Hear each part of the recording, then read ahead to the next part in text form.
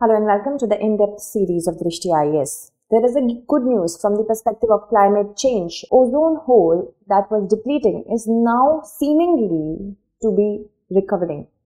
Now, the thing here is that Montreal Protocol, which was finalized in 1987, seems to be a success. Can we replicate the success of Montreal Protocol when it comes to climate change? We will discuss that. From the perspective of examination, it is important to understand all about it, specifically GS Mains paper 3, and these are the many topics that we are going to cover over here. What is ozone basically? Ozone is a molecule. It contains oxygen. It contains 3 atoms of oxygen instead of 2. Like oxygen has 2 atoms, so it's O2, but ozone has 3 atoms of oxygen, making it O3. It makes up less than 0.001% of the atmosphere. Oxygen makes 21%, but still, ozone is a very important element in our atmosphere. It protects us from harmful and ultraviolet rays of the sun. UV radiation is more intense in higher altitudes, and the stratosphere is where we have our ozone layer, okay? And ozone layer is made up during a process. We will discuss that process as well. So remember, the layers of the atmosphere has troposphere, stratosphere, mesosphere and thermosphere, and we have to understand in the region or in the layer of the stratosphere, we have our ozone layer. Moving ahead, now the ozone layer, it extends between 10 to 40 kilometer altitude, peaking at about 25 kilometers. This ozone layer has the property of absorbing the most damaging UV radiation and UVB radiation, making the inhabitants of the earth safe. C. Ozone is produced majorly in the tropical latitudes, and high altitude winds, they spread this ozone all over the planet. So remember this fact very well. They continually form and break down. So it's a continuous process because of the interacting of the ozone atoms or the atom O. Okay, oxygen atom, not the ozone atoms. The distribution of the planet is not uniform or constant. This is also a preliminary fact. It might occur in concentration in certain regions as compared to others. And seasonal and longer term variation in the quantity of the stratospheric ozone is different in different parts of the world. However, we are seeing that over the long run, the natural process of formation is less as we compare it to the breakdown. So when this difference is there, we can say that ozone layer is depleting. Moving ahead, it is also formed at the ground level, but it is toxic in nature. It generally happens in summer times when, due to traffic, because of the occurrence of nitrogen oxide in the traffic, the sunlight interacts with nitrogen oxide to form ozone, and ozone gas is a toxic gas when it comes to the ground level. Remember that. Moving ahead, if we talk about measuring stratospheric unit of ozone, we have to discuss the Dobson unit. The total amount that is present in a column of overlying atmosphere is measured in Dobson units. Now, 1 Dobson unit, it can be thought of as an amount of ozone that would be present if it formed a layer of 0.1 mm thick at average sea level pressure and temperature. Okay, that means ozone layer would only be about 3 mm thick if it is brought down to the sea level. Remember this. The name Dobson unit comes from Dobson spectrophotometer.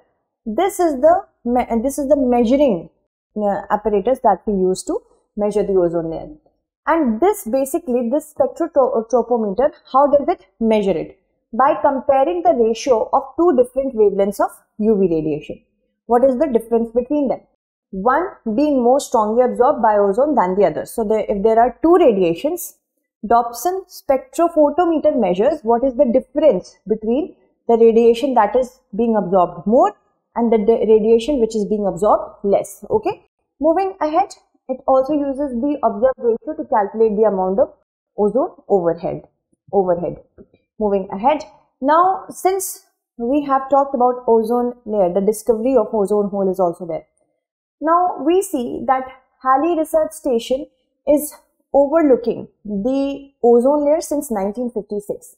And in 1985, the British Antarctic Survey scientists saw that there is a steep decline in the levels of ozone over the Halley since 1970s. And here the discovery of ozone hole occurred. So it was acknowledged.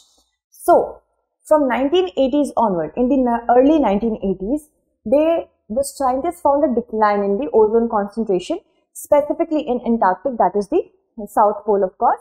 So in 1979, then 1986, 1991, 1996, you can see that Antarctic region has a lot of decline.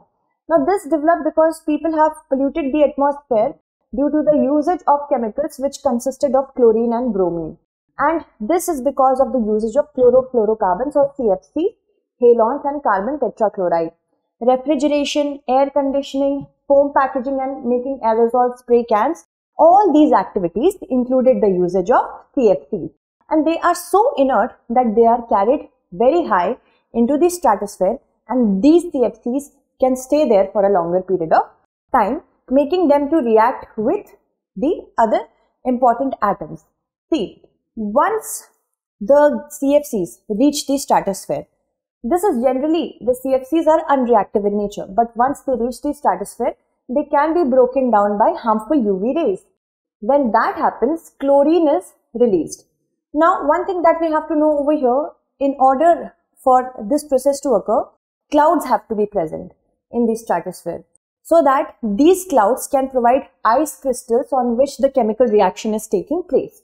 Now, once released from CFCs, the chlorine can react with ozone to split them into O2 and chlorine oxide. And these free chlorine atoms, what do? They gobble up the ozone, and it quickly breaks down and releases the chlorine atom. Now, in this way, one chlorine can gobble its way through around 10,000 molecules of ozone before it leaves the stratosphere, and hence the removing of the layer. Now, why we are seeing that it is so strong, the decline is so strong in Antarctic. In Antarctic, which is the place where the largest decline is recorded, here the conditions are very favorable. It is in the South Polar stratosphere, first of all. Here the conditions are favorable for ozone destruction because there is a lot of clouds, stratospheric clouds, providing proper, you can say, ground for such chemical reactions to take place. And also there is a lack of atmospheric mixing between the South Polar latitudes and air from elsewhere during austral winds and early spring. Now similarly, we can see that it happens in the Arctic as well, but not up to this level. See, during South Polar wind, air in the stratosphere above Antarctica drops to temperature below -°C. This time is okay. Not a lot of intermingling of UV happens with the CFCs in the Antarctic region. But what happens that when spring arrives, UV radiation from the sun, they reaches the Antarctic Circle and starts reacting with them, and hence the ozone destruction starts to take place. It continues until the stratospheric clouds completely disappear due to warming of the South Polar atmosphere when the summer approaches. And by summertime, stratospheric air from the lower latitudes is able to penetrate the polar latitudes. Now we can say, why doesn't it happen in the Arctic? See, the stratosphere over the Arctic tends to not get as cold as over the Antarctic. That means stratospheric clouds are not there.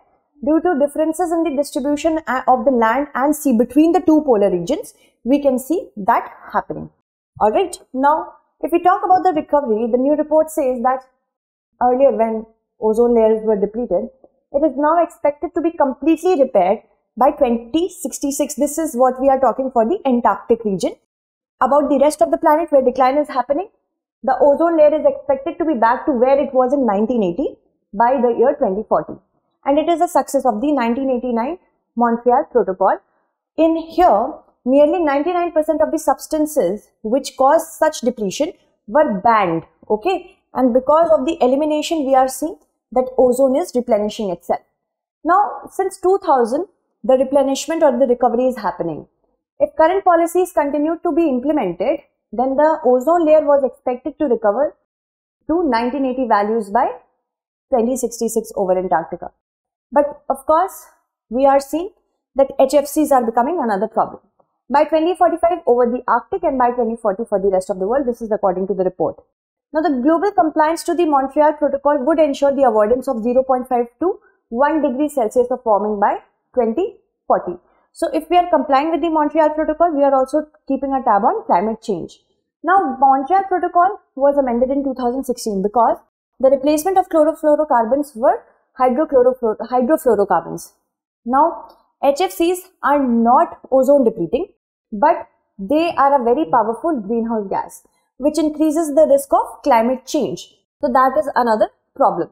The Kigali Amendment, which was done in 2016, it seeks to eliminate 80 to 90% of the HFCs which are currently in use by the year 2050 to prevent another 0.3 to 0.5 degrees Celsius of global warming by the end of the century.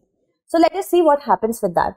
Now, if we have to talk about climate change, similarly can be done for Paris Agreement or not? See, emissions of greenhouse gases can be similarly curtailed, but there are challenges because the use of ozone depleted substances was earlier restricted to certain industries, aerosol spraying cans, air conditioning, refrigeration. But fossil fuels are used all over these sectors, so it will paralyze the economy if we are going to eliminate it. Also, for ozone depleting substances, for CFCs, we had hydrofluorocarbons. But what happens because of the, because there was a substitute, so it became easy for CFCs to be moving away. The impact of banning of the ozone depleting substances were not very, extensive in the industry because they had substitutes and they recovered quickly from the ban, which cannot be done for the carbon gases, the greenhouse gases basically. So, emission of carbon dioxide is inextricably linked to harnessing of energy. Another problem is that renewable energy, solar, wind, hydro power energy, these also have carbon footprints. So, we cannot completely eliminate it. And these fossil fuels are used in manufacturing, transport and other sectors. We do not want that the entire economy will be paralyzed, Also, there is a powerful methane gas which is getting emitted from agriculture and livestock sector. How can we eliminate it? So we cannot say that we will be equally successful if we eliminate certain things such as fossil fuel. So that's it for today. I will take the names of those who have answered by last question correctly in the upcoming segment due to paucity of time. We will try to come out with another question in the next segment, not today. Thank you so much for watching.